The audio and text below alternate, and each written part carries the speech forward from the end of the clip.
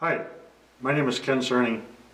I'm the Technology Chairman for Christ Evangelical Lutheran Church here in Merrill, Wisconsin. I'd like to share with you a little bit about where we've been the last 2 years during the pandemic as far as being able to live stream. From a couple of years ago when this whole thing started up, we were just starting to do some recordings of pastors' sermons. And as a process, we're recording them, we're uploading them to YouTube, and we're pretty much using a camcorder, which actually is what I'm using right now to record this. I decided to go with the camcorder because I want to be able to move around a little bit from what we have set up for live streaming now. But this was our only camera that we had. We had the camcorder, and we would record his sermons. When we suddenly were not able to meet in person because nobody knew what was going on, we took the camcorder and we just simply recorded his sermon alone, and we got a really unusual look because there was nobody in church all of a sudden. That didn't last too long, and we started recording the little bit of church that we were having. We were still doing a lot of split services, and over the years things have kind of progressed. But what really progressed was the ability for us to do these live streams as opposed to just a recording to YouTube. And in the process, discovering an awful lot about what technology is out there to make things easier for us. A couple of things that we needed to do was, one, I wanted to be able to incorporate the audio that was coming from the church audio system. Two, we needed to make it small because we don't have a large area to work with in our particular church. And I'm going to show you that area here in just a moment. And three, I wanted to make it simple enough for volunteers to be able to take some lessons from us and be able to be up and running and doing the live streaming for us. I'm not a professional. I have a full-time job. Everybody here has full-time jobs. So the volunteers are going to be people that are not familiar with audio systems or video systems. And in all honesty, I really wasn't either last year or the year before. Watched a lot of YouTubes. Most of the YouTube videos out there are by really smart guys who are doing this stuff in large churches. I didn't have the room that they had to play with. What we ended up with is an ATEM Mini, a audio panel connection with the ATEM Mini, 2 HDMI PTZ cameras, and a laptop computer. And with that, we are live streaming in 1080p and turning out pretty good product, I think. It wasn't always easy and it wasn't always pretty. We did get the job done for a long time with something less, and now we're doing a pretty good job. With that in mind, I'm going to stop talking now, and I'm going to take a moment to switch back around, put the camera behind me, and kind of show you a little bit about what we have going on here in our. I'll be right back. So, like I said, here we are using 2 different cameras. One is one of the AVIPAS AV1281s. We have 2 of those. Those are our primary cameras for the live stream and recording everything that's happening in the service. As a matter of fact, I can show you camera 1 is on the other side of the church. You can see me waving to you over here. The nice thing about that is I have a joystick controller that I can control pretty much anywhere I want that to go.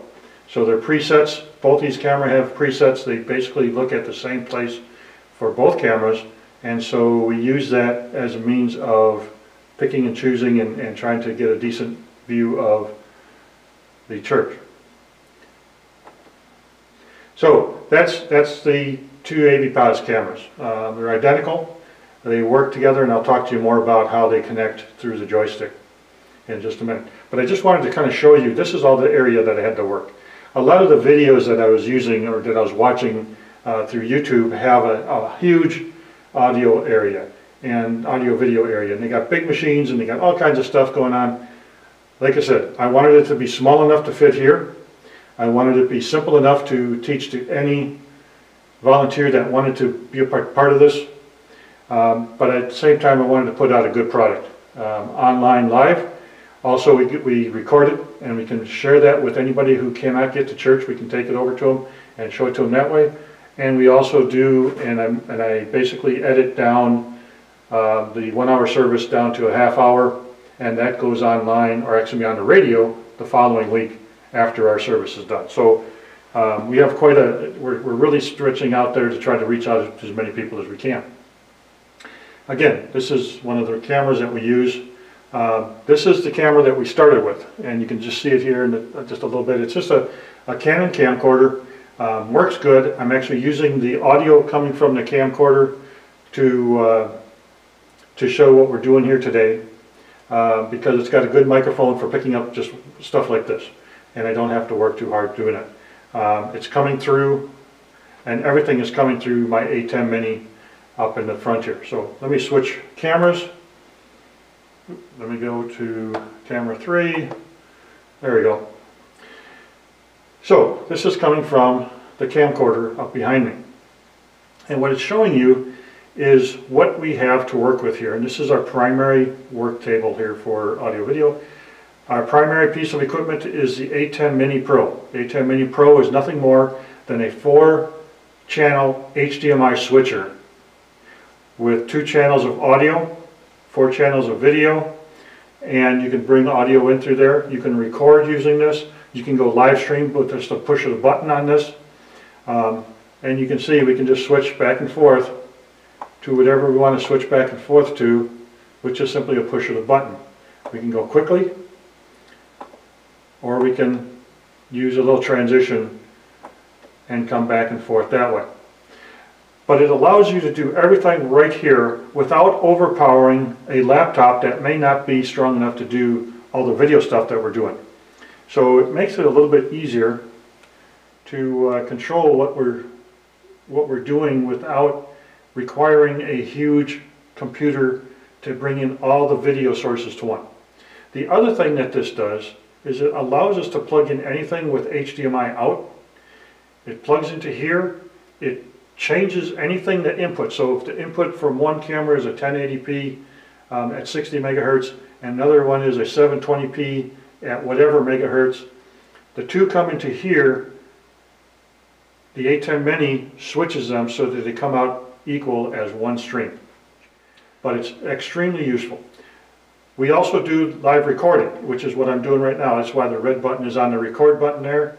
It means it's recording everything I'm doing here. So everything that shows up on the program view is showing up on, or it's coming through here and being recorded on this particular SSD drive, the Samsung T70, or T7, excuse me.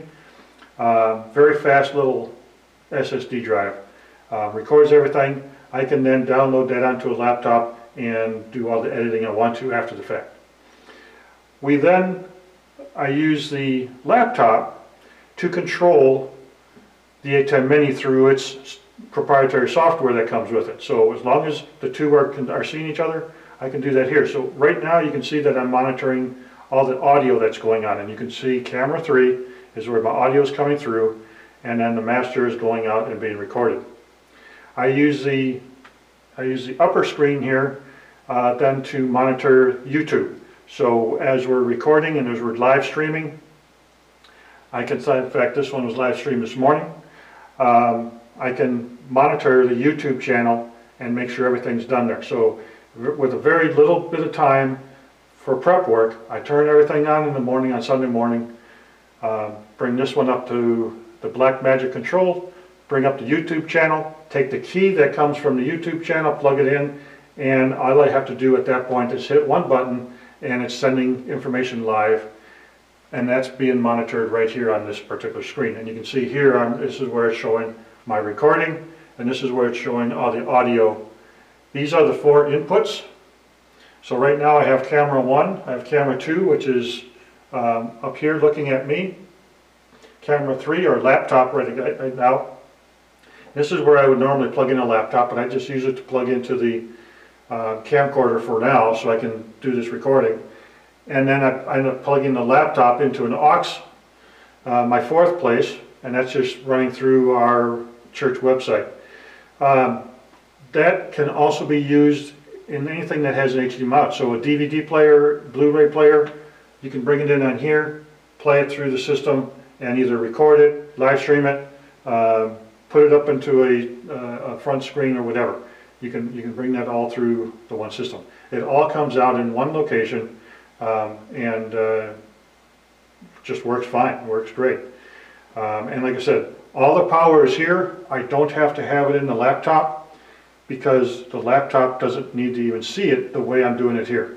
Now if I wanted to do like a Zoom call or something like that and I'm using the laptop, I can bring that through here, but I wouldn't be able to do the recording of the video because I would use the USB-C cable to my computer to do that. Just to kind of give you some idea of what we're doing. Now, I said I was controlling the two cameras by using this over here, which is the AVIPAS. I got it written down here someplace. The AVIPAS AV3104 IP joystick controller. So this is actually controlling the two camcorders through the network that we have within our church. Each one is connected up to the network. This is connected up to the network. I plug in the IP address into the controller, and I can control both of those cameras from here. There we go. Camera 2. Yeah, let's see if I can zoom in on that.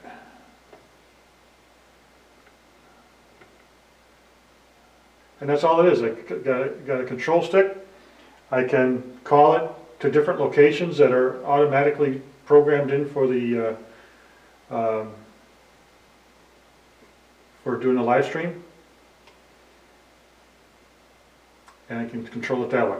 Now, normally during a church service, I'm controlling this through the pre-position, pre-points, and that's the way we do that, just because it's easier that way. But I normally don't have it pointing down this way, so that's why I'm doing it by hand. And again, that just works. Here it is right here. It just works really slick. It's easy to control the two. There is a backup, which is a handheld remote that will control both of the PTZ cameras. And I just use that to turn it on and off. Is pretty much all that we ever use that for now. They turn on those. They're not on all the time. So that just turns the cameras on and cameras off when we do that. And that's the system. When I wanted to make this simple, I wanted to make it based on one piece of machinery. These are monitors. They allow us to make sure everything's working smoothly, and this over here allows us to change the cameras to the camera places. The multi-camera, it works with the ATEM Mini that comes directly out of there, so it shows me all the inputs, which are these four down here. This is my preview screen, which shows up down here as a green, ready to go. The red is the one that is the program screen, which is here, and that's what you're seeing live with right now. So that's showing live on the camera. If I want to go to something else, I just plug that in, and there I'm looking at my laptop. Now I'm looking back here at that camera. There's that camera, and then there's camera 1. That way. The last thing I do is I do monitor the audio on a regular basis. There we go. I do monitor the audio on a regular basis using just a headset. That right now is coming through an audio out on my main screen here with the multi-camera. So that allows me to monitor what's going on with all the audio. Last thing is this other mic number 1, does not come through the audio panel. The reason it doesn't come through the audio panel because the mic 1 is actually picking up the ambient sounds within the system. So So I'll switch over to this camera and we'll get that screen. While that's happening, I adjust the other camera to where I want it to go, and then I bring it back. What you're looking at here, in this particular case, you can just see a small microphone sticking out next to that window right there. It's kind of dark in the corner over there. That microphone is just a condenser mic. And I'm going to back out just to kind of show you where it's at. It just kind of hides up there by the window. Nobody can really see it, but that actually picks up all the ambient sound within the church itself. So as we're doing the service, pastor's up, he's mic'd up.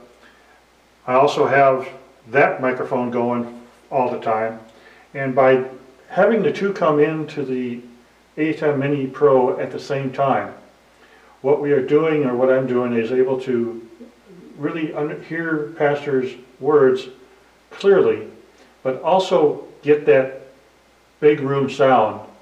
So it makes you feel like you are part of the church. So it makes you feel like you're really sitting here in the church, hopefully listening. That's at least what I hope that you get from it. It actually works really well. And when pastor's mic has in the past conked out because the batteries died on it, or it just simply quit for some reason, or the interference with the wireless, I'm not sure what, that one is still running, and I still had pastor's voice. All I had to do was tweak it up a little bit more, which is why we monitor the audio full time while we're doing this, and it allows us to continue to get that. So hope that answers any questions that you might have, how this all fits together. We are looking at some upgrades. I don't have those to talk about right at the moment, but we're looking at upgrading so that we have more flexibility with getting video out to different places. And I hope that comes in I hope that should be coming here in the near future. But I wanted you to see what we're doing now. So, thank you for listening and watching this video. Please like our channel. If you have any questions, just put them in the comments and I'll get back to them. Thank you very much. Hope you'll enjoy the video.